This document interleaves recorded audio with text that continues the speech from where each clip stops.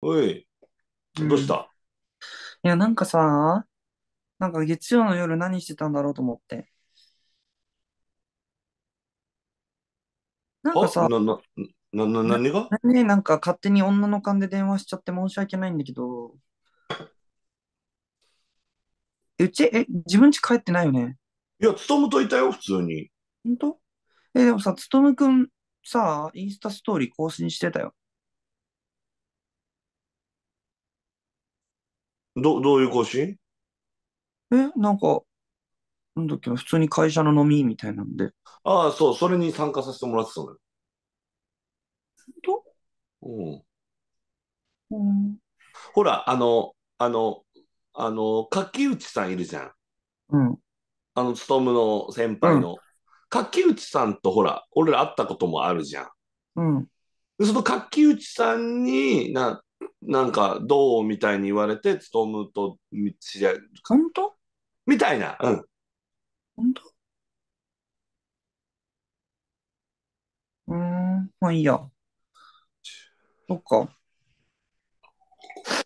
いや、なんか、やましいことあるなら言ってね。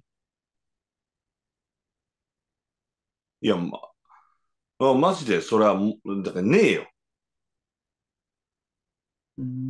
まあいいや。まあいいや。てかさ、うん、なんか、この前さ、テレビ深夜のやつ見ててさ、うん。なんか、なんか、なんか今みたいになんかこう、人を疑った時って自分がやましい時なのって。てかさ、日曜の夜さ、俺がさ、9時ぐらいに LINE したのさ、次の日のさ、12時ぐらいに返信してたけどさ、あれって何してたん？空白の15時間ない？寝てた、寝てた。いやいやいや、15時間返信ないのおかしくない？めっだって普ちゃ寝てた、寝段さ、てた。返信、秒で返すタイプじゃん。寝てたって、ちょっと待って。寝てたって。なんかその感じさ、すっいや、寝てごい怪しいんだたけど。じゃん。見てないのに言わないでよ。見てないでしょ。見てないのに言わないでって。寝てたもん。あ寝てれさ、た。ちょっと待って。あ、お前の裏垢見るわ。お前さ、めっちゃさ、裏垢でツイートするからさ、その時間ツイートしてたら寝てないってことだからね。あ、ツイートしてないわ。あ、寝てたんだ、マジで。寝てたもん。ああ、寝てた。ごめんごめんごめん。マジ、なんか疑うみたいになっちゃってごめん。ごめん、なんか今なんかごめん、なんかコナンみたいなことやっちゃった。いや、でもほら、今度さ、行こうぜ。なんかこの前、なんかね、六本木にめちゃくちゃ美味しい、あれ串焼きっていうのかな？なんか、野菜を肉で巻く専門店みたいな。それめっちゃ美味しかったから、マジ今度行こ誰と言ったの？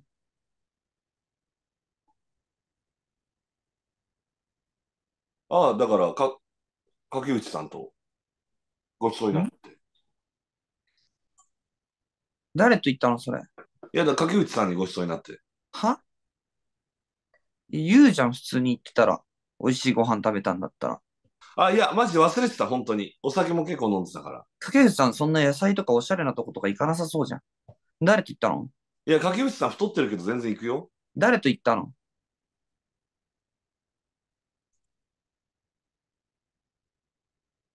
柿内さんの彼女さんもいてさ、ああー、そういうことか。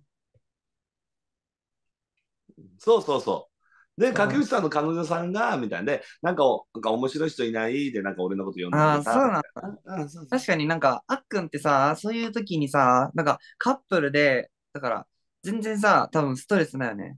だから、なんかあっくんのすごいそういうところめっちゃいいと思うん、サンキュー。う。てか友達がさ、え、え、今日の夜飯って、誰かと食ったりしてた？うん、僕食べてない。なんか今日の夜男と二人でさ、歩いてるの見たって俺の友達が。これどういうこと？やば。決定それ的じゃない？多分会社の、あれ今日じゃないでしょ、それ。いやいやいや今日か。いや、今日見たって思って。ナンパされたんだ。ごめん、ナンパされた、多分それだ。で、めっね、ちゃしナンパされてつこくて、何？二人で歩く？なんか私、だから普通に声かけられたから、ずっとそのまま、なんか、ずっとそのまま行くことになっちゃって。お前めっちゃナンパされるもんな。ね、ナンパされる。うん、確かに。だからモね、テる女は辛いな的なことか。マジ、うん、うんそうそううんうそう。ん。あ、そういうてかことね。さ、匠もさ、普通にナンパす、えアックもさ、普通にナンパしてそ今、匠って言ってなかった？う。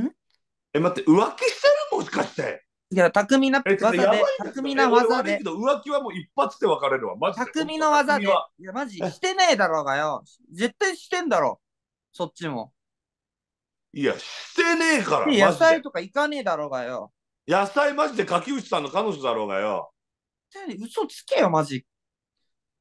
あ、もう待って、今もう切れて、待って、そっちもしてるってことはもう確定な。まずそっちがしてない。し確定。てない。私は、アックも巧みな技術で巧みって言ったから、別に。ああ、そういう言い回しするもんな、結構。うん、巧みな技術でナンパしてそうとか、お話うまいからって言おうと思っただけなのにさ、そうやってさ、あ感情的になるってさ、なんか浮気してんでしょ。あ、してねえから。してたじゃん。いや、マジで勝手なこと言うなよ。じゃあ私の誕生日言える？は？私の誕生日言える？お前さ、当たり前の質問するな。いや、もうね、もうマジでムカつく。そんな、当たり前の質問されたじゃあらイラッ私が、とくるじゃん。じゃあさ、誕生日に何あげたか言ってよ。そっちの誕生日に。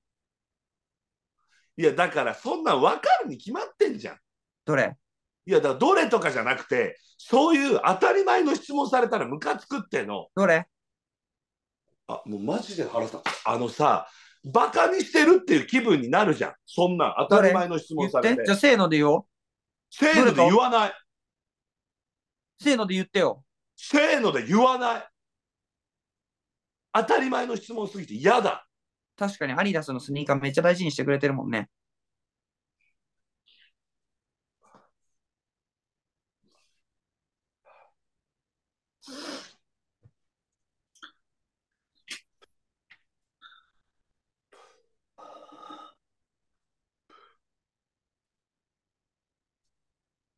まあ、あれ、なんか飯美味しいの。うん。食い行こう。うん。今度ね。うん。なんかめちゃくちゃ。うん。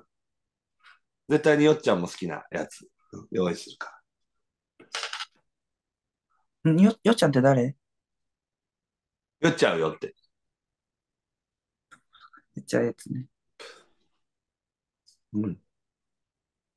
よっちゃうみたいな。